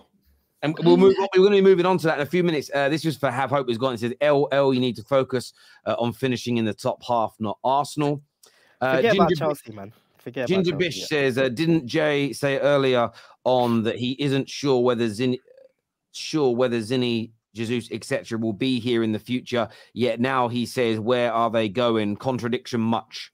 No, I was referring to in a few years, like as this team progresses, where the positions will be changed and filled. I don't think Zinchenko in the long term. I think his defensively is a bit. You're on phase 4. How much progression do you need, bruv? Well, I can't really talk to Chelsea fans. I just start laughing. Well, you can talk to me. Chelsea fans, they've won every trophy on the planet. We've won a lot. I mean, you should show respect to Chelsea. So nobody here on this panel, believes that Arteta improved these players and maybe improved Martinelli, Saka, Salih. Nobody here believes that. Yeah, because their standards were in the mud. Exactly. He did, right? They could be patient. Is what I'm saying. What's Chelsea's Arsenal fans could afford to be patient because they knew they weren't challenging for nothing. Okay, look, I'll talk to you now. What are Chelsea's standards? What are you guys trying to do here? Well, before Ted Lasso and that Siri merchant that loves to carry a Birkin bag and run away from little kids when they say, what you doing to our football club? Before they walked in, we were doing just fine, mate. Champions of Europe, world champions. What are Chelsea's standards? Top 4. What do you mean, what is our standards, bro? What's your standards? What do you want to do? What, right now under these clowns? Or before? We're talking about our history. Right now, what are Chelsea's targets? Mate, they just want to get top 4 and get that money in and try and attract more kids. Trying to come top 4. Yeah. Right, cool. But Jay, do you know you're making a mistake? What's funny, you've not competed for a title. Wait, let me interject from here, Jay. You're making a big mistake here. Where Chelsea are isn't indicative of Johnny's opinions. Johnny doesn't like where Chelsea are and how they're behaving. Just because Chelsea are being run poorly in his eyes doesn't mean he can't call out low standards by Arsenal fans. Those two things are not mutually, they are mutually exclusive of each other. Like, my brother supports Leyton Orient. Does that mean he can't have an opinion on how bad Man United are run? No, he can, but you're not going to listen to him. We can go into that. No, but hang on. So hang on. Let me, Jay. So someone has bad football knowledge if they support a League One. You actually think the better your team is, the better your football knowledge is? No, I'm not talking about his football knowledge. But please, the cheek of it is a lot. No, it's not the cheek of it because he is what. This is what you're getting wrong. Arsenal no. Hang on a minute. Let's just take it away from Johnny and Chelsea. If my brother is criticizing something about Arsenal, and he's an Orient fan, he's not saying, ha ha, Arsenal are crap, my club is better. He's just talking about your club in isolation. Johnny isn't coming on here saying, Chelsea are amazing, look how great we are, we're so much better than Arsenal. He's talking about Arsenal fans' low standards. How bad Chelsea are is an irrelevant point. It's a moot point. You can't even banter me for it, geezer. I don't even know why you're bantering me for it. I banter my own club. We spent $1 billion, yeah. We've sold our entire Champions League team. We sat 12th last season. We're still in 12th this season. We've regressed. Last year, after 9 games, we had what? 19 points. This year, we got 12, bruv. Yeah? We're a shadow of what we were. We're an absolute shambles at the minute. Yeah? And I can say it, bruv, because I know the state of my football club. But the bottom line is, my mentality and standards don't change. I expect to be challenging. Spend $1 billion, you're having me on. I want to be up there challenging Manchester City. We should have world-class players for our core of our team, bruv. We haven't. We've got 22-year-olds, 19-year-olds. We've got kindergarten FC running through the entire squad, bruv. I mean, Pochettino's got nothing on the bench. It's like, it's anonymous, bruv. It's like Halloween every weekend, bruv. And then you lot haven't been competing for God knows how many years at all. So your standards, you've accepted your club being so far in the mud year after year that when Legohead comes into power, yeah, because he used to play for you lot and he's the B-Tech, not even B-Tech, he's a Z-Tech Pep Guardiola, bruv, yeah? So have it right. He's plagiarised his whole philosophy. Can't even do it right, yeah? He's brought some of his players and then you're basically now giving this guy all this time. He's had 4 years and the guy's won you an FA Cup in his first season. What are you talking about? We got robbed in that FA Cup final. Let's have it right. Ball Taylor done us like kippers. So I'm telling you, you got your standards are in the mud. And all of a sudden, after last year, where everyone fell off the face of the earth in that season, everyone, we were a shambles. Liverpool were a shambles. I mean, Spursy are Spursy. Let's have it right. I mean, they're having a little honeymoon period. Chill. But let's be real. Yeah? I mean, what are they doing this season? They're not doing nothing, man. And then we're talking about Arsenal with only City because City just had a few poor patches. And then Pep Guardiola lands the minerals, bruv. He knows his team are just elite, man. They're miles ahead of everyone. And he just steamrolls Legohead, no problem. Done him like Kipper. So this is what I'm saying, man. Like, Carabao Cup should be a priority, bruv. Because what it does, it feeds you that mentality and you win something now. Not 4 years ago, now. Which gives you the confidence and momentum to go and challenge Manchester City. Right now, you're capitulating. I mean, what did Man United do with the Carabao Cup, Johnny? What did Man United do? What did Man United do with the Carabao Cup? Like what, this season? Or are you talking last season? Yeah. Well, so last you won it last year. So what happened this year then? I'm just trying to get the logic. No, that's not right because United. Listen. I'm really asking a question. What are you asking? What are you asking though? So Man United won the Carabao Cup last year. You said if you win that trophy, that's a sign of you improving and all that stuff. So where is Man United now then? Well, why didn't they go into that? I can tell you. I mean, basically, Ten Hag, he had a dead team. Yeah, let's have it right. I mean. How many past managers have we got in this team? Yeah, United. Yeah, all right. And then he's basically come in. He's had a bad start. He made after the Brentford game. I think they lost whatever it was, 4-1, 3-1, whatever it was. He made all of the players run 40 kilometers, and he joined with them. He created a United team spirit.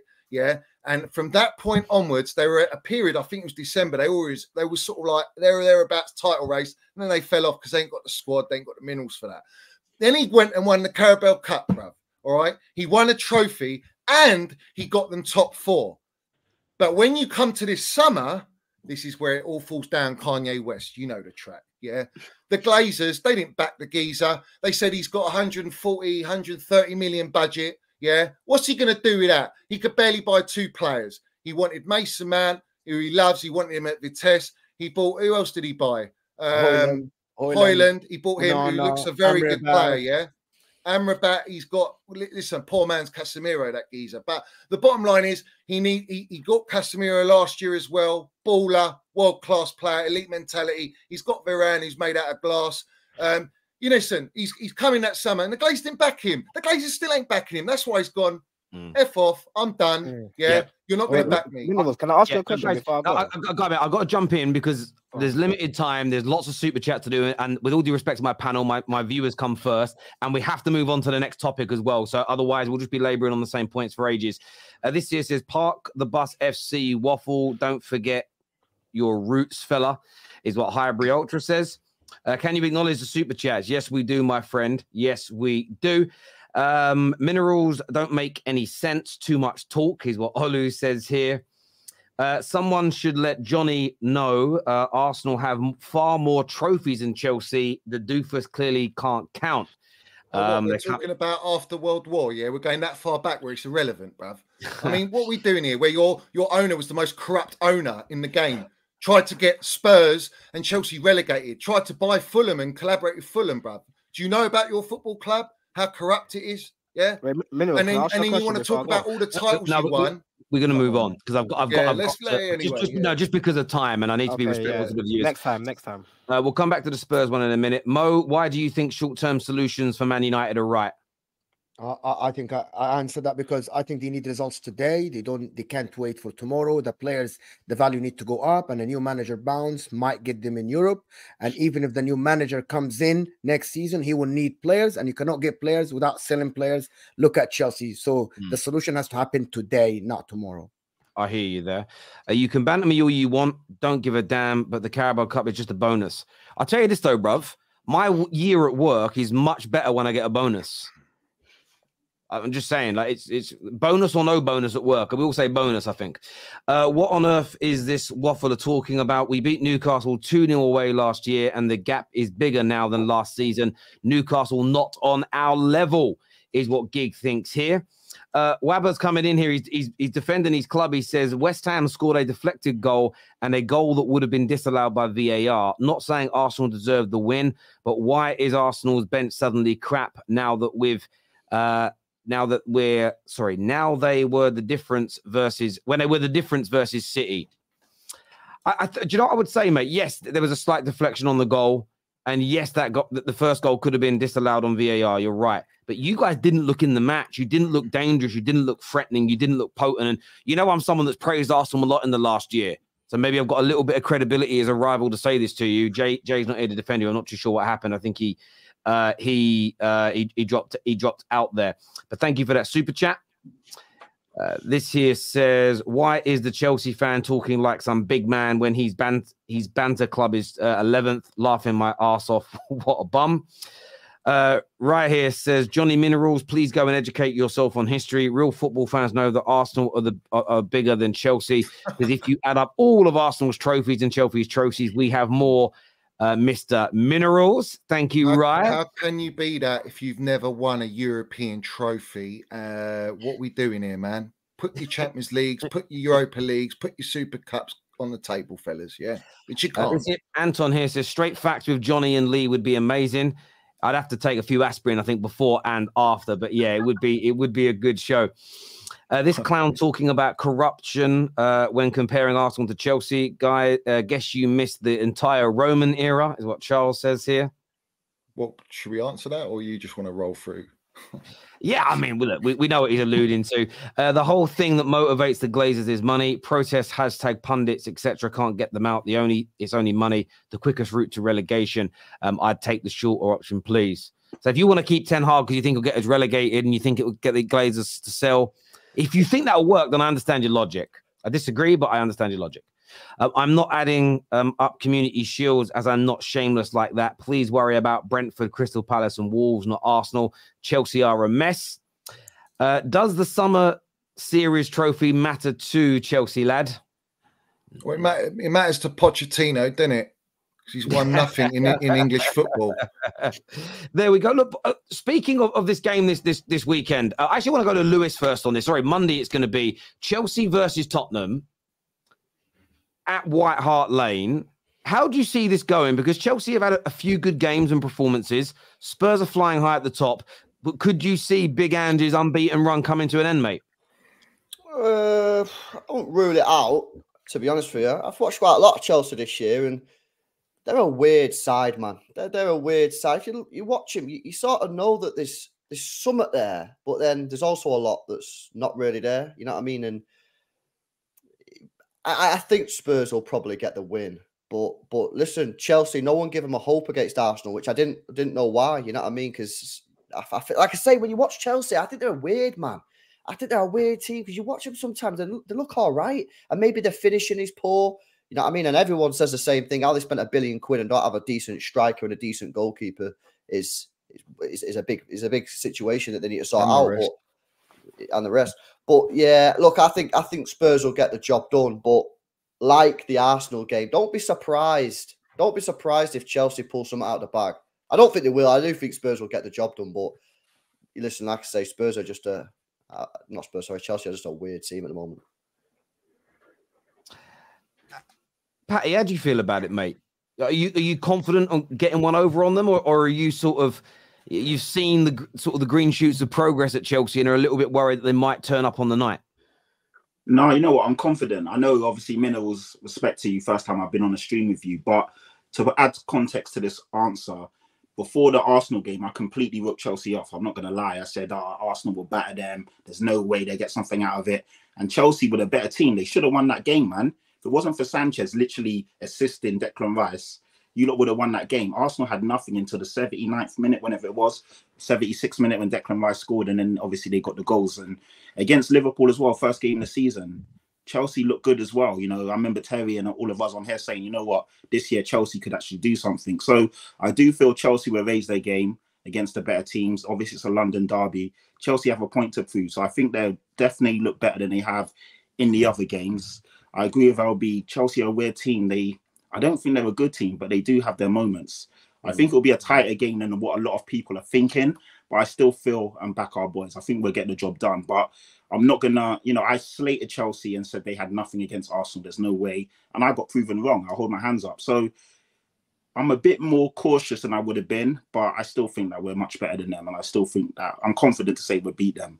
But I do respect them, oddly enough, in these bigger games. They seem to have something more about them. But yeah, the way we're playing, the way Andrew's got the boys running, Udogie will be back. I just think we'll have a bit too much for them, man. And the home fans will be all over Pochettino. That guy is a fucking snake, and he deserves to get everything that's at him. I'm not clapping the guy. I'll clap him off after we beat them. But other than that, he's not getting any respect from me whatsoever. That was actually a super chat question for Pat and Kate. Will you guys be booing Poch or applauding him because of the good years he gave Spurs? No fucking way he gets applauded after that.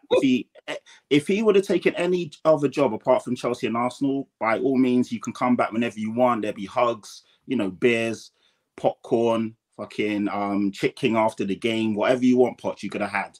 But after you go and manage Chelsea, no chance. Like, he's coming here to end our unbeaten streak and to beat us. Let's like not mince it, and there's no bones about it. He wants to beat us, so there's no way he's getting applauded. Yeah, we'll clap him off after we beat them, but other than that, and if we lose to them, I'm booing him the whole fucking way through. There's I can't show respect to him after that. Sorry. Yeah, what he did is great for us, but it ends as soon as he lifted up that Chelsea shirt.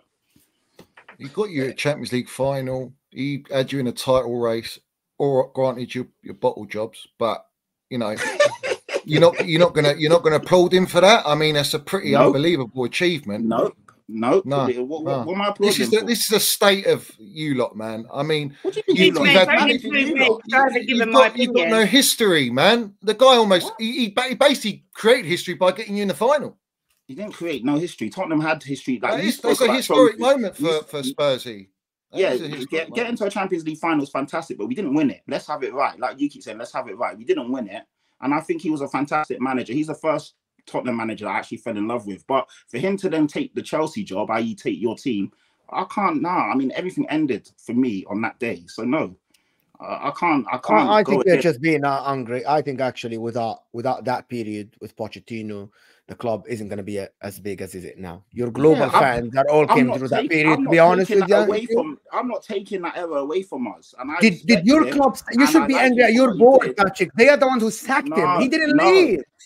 It doesn't matter. Your chairman's a fraud, bro. Your chairman's a fraud. Come on, Patrick. Those are two different things. Sorry. You don't take no. You don't take an Arsenal job. No. What does that mean? What does that mean? They're our rivals. What you sacked him, bro. He's a job. Yeah. Hang on, Kate. What are you saying about this? Are you going to respect Poch on a Monday night?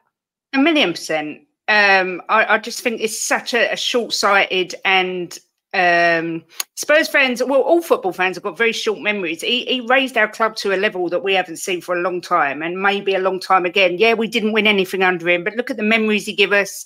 Look at the places he took us. I watched Spurs and thought we could beat anyone.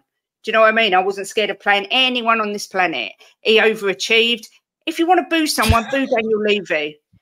Boo Daniel Levy, because he didn't back him. He refused to buy a player for 3 windows. Do you know what I mean? 500 days we didn't sign a player. And then he sacked him. And Poch hadn't done nothing wrong. At the end of the day, if Tottenham had gone to Poch and said, come back, he'd have come back in a heartbeat. He made that clear. He dropped hints everywhere he wanted the job. They didn't approach him. They went with Ange. I'm glad they went with Ange, the way it's gone.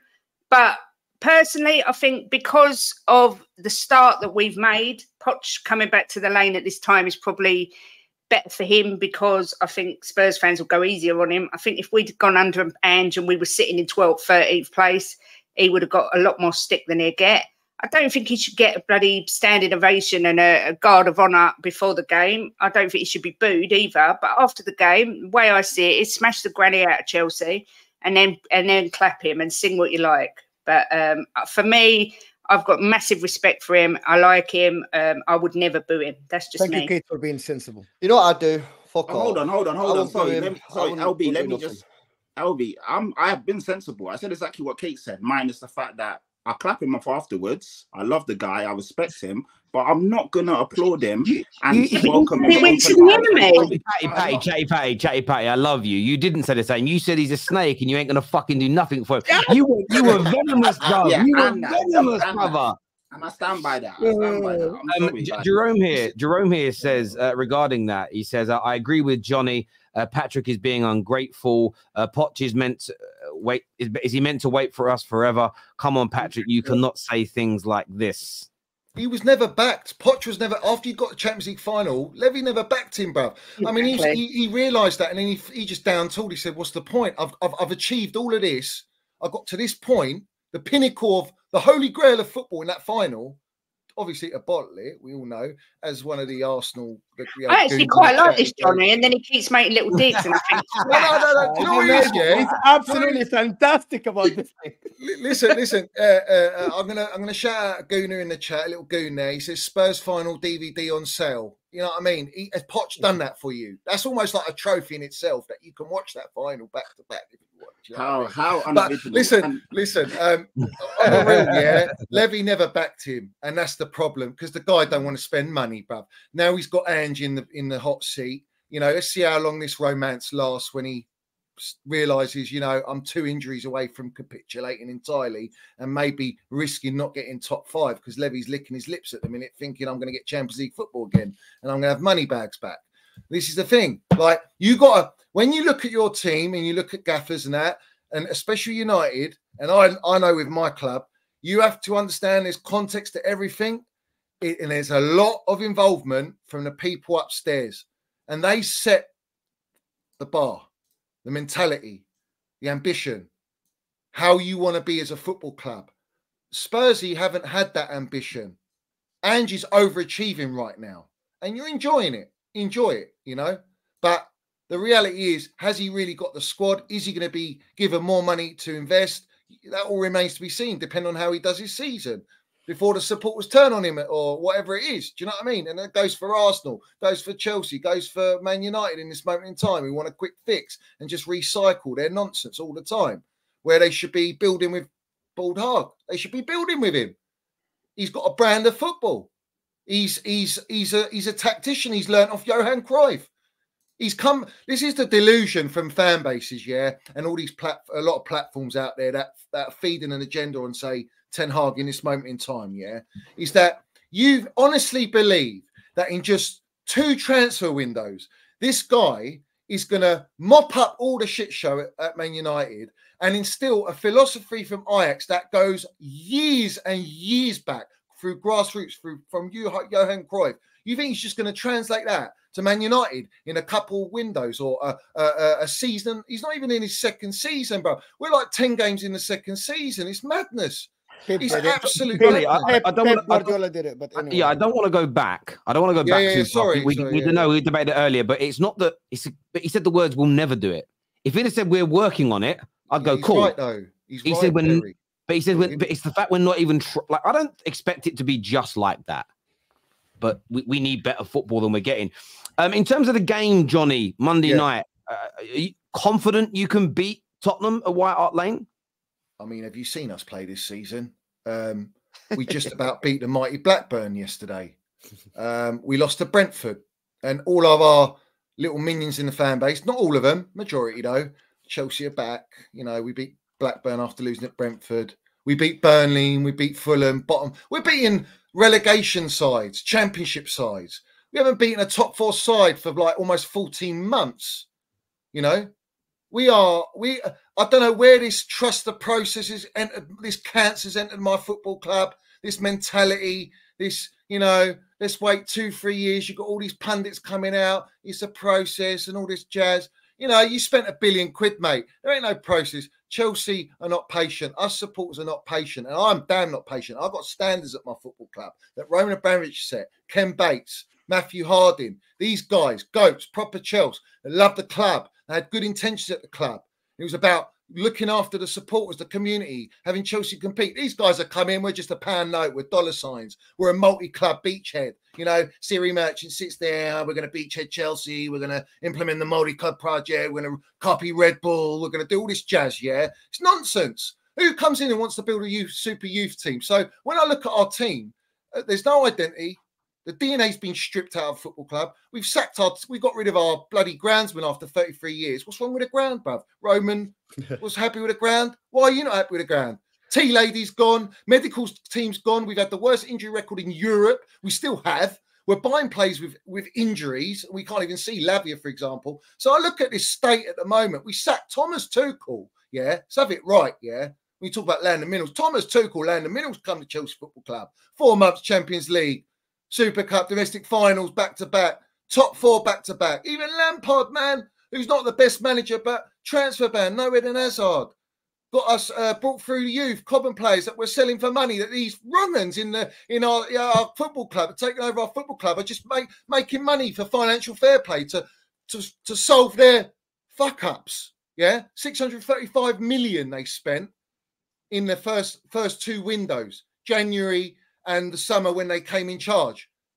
And then we had to sell all of our Cobham players, our top players on high wages because they want a low wage job. All this jazz, it's an absolute circus, and they are the leading acts. Yeah, they're a long way from Starbucks. I'll tell you that now. They ain't getting nowhere near top 4. They ain't getting nowhere near Champions League football. It's a distant memory. They'll be lucky, bruv, if they can win like a percentage of what Roman Abramovich landed at our football club that won the lot. Yeah, so I'm done with this delusion in the fan base. All these brown envelopes flying about. Everyone's just buying into it. We've just, you know what we've just done now, Terry? Have you heard the news? Yeah, we brought in that geezer from the Times, yeah, to be our communication director. A brown envelope is at our club to be communications gaffer, right? That's how bad it is at Chelsea now. They want everything on lock. They want to control the fan base. And at this moment in time, they manipulated us into trust this process. Everyone's gone soft, man. Standards are in the mud.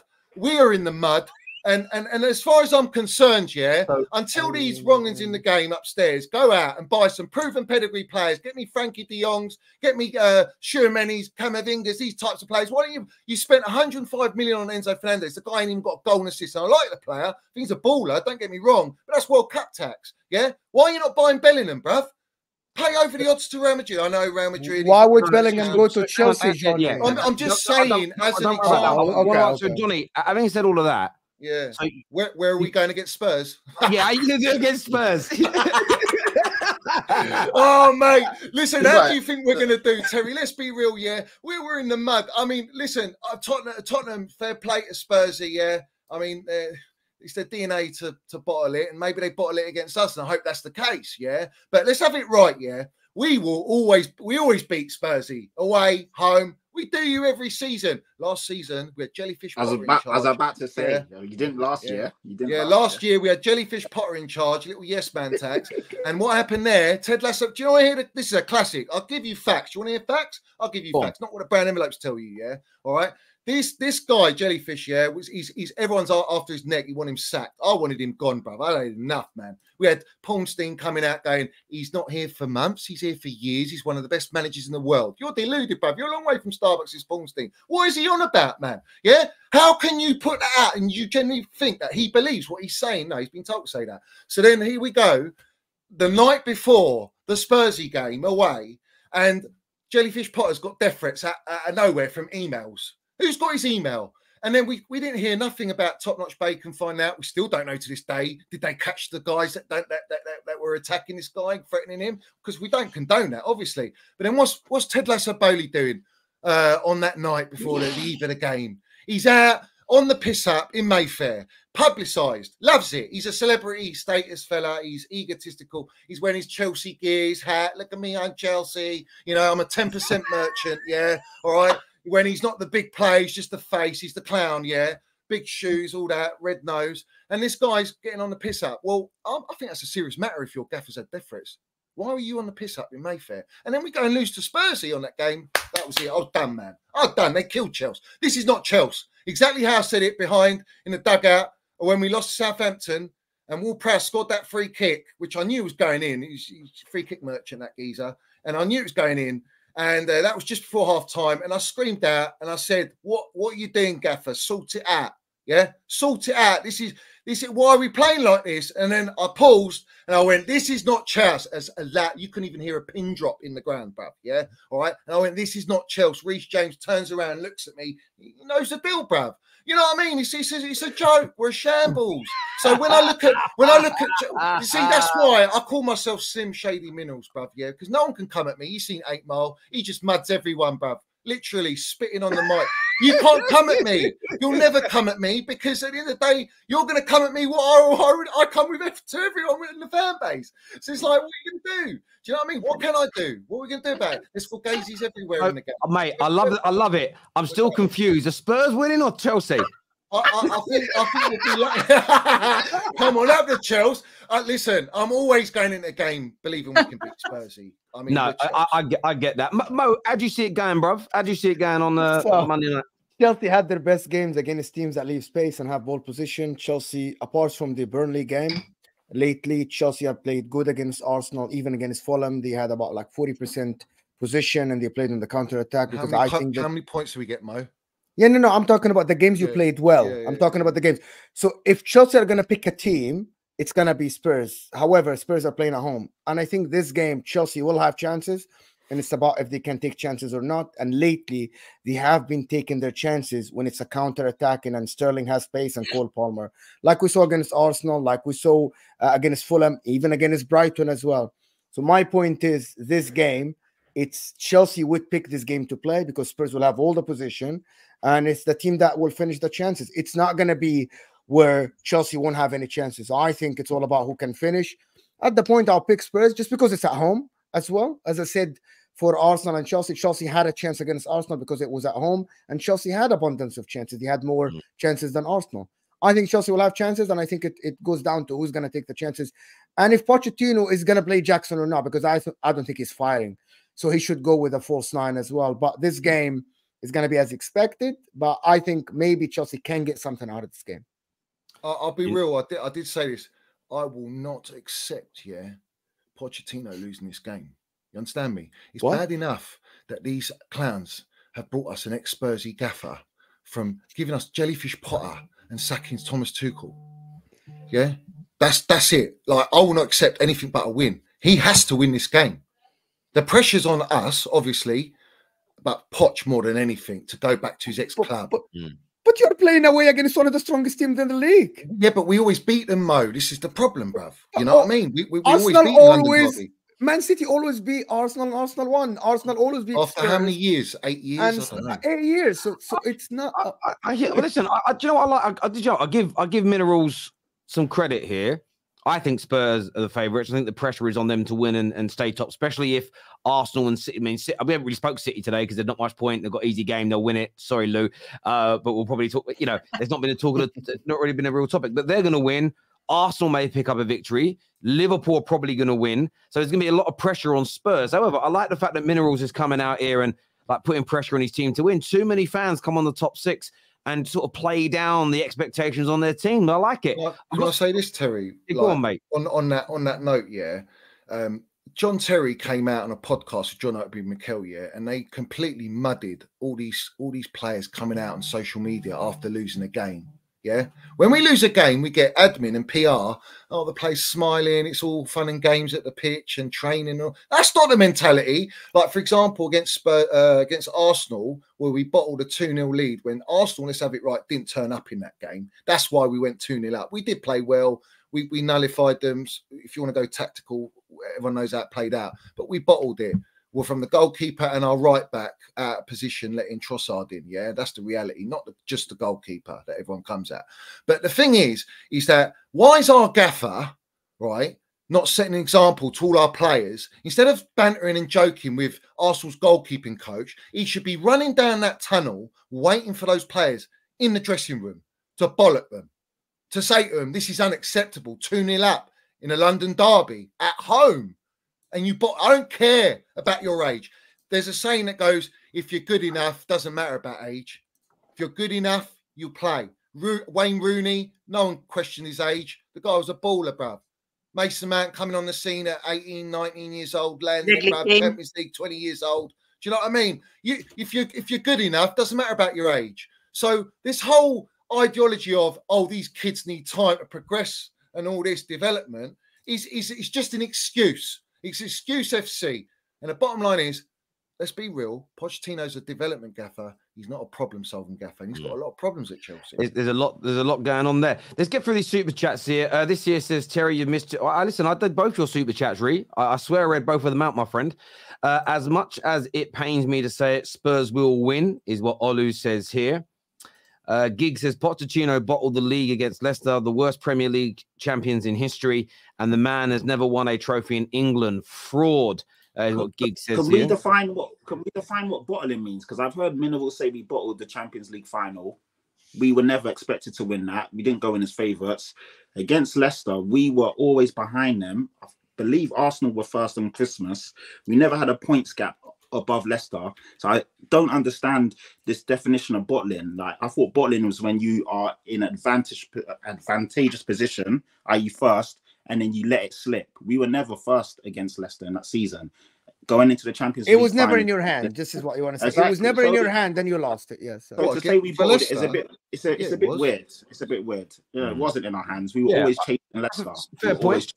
Sarim here says, don't sack Ten Hag. Wait until the 17th of December. I want to see 10-0. Well, that's my birthday, so please don't let that happen. That'll ruin it for me.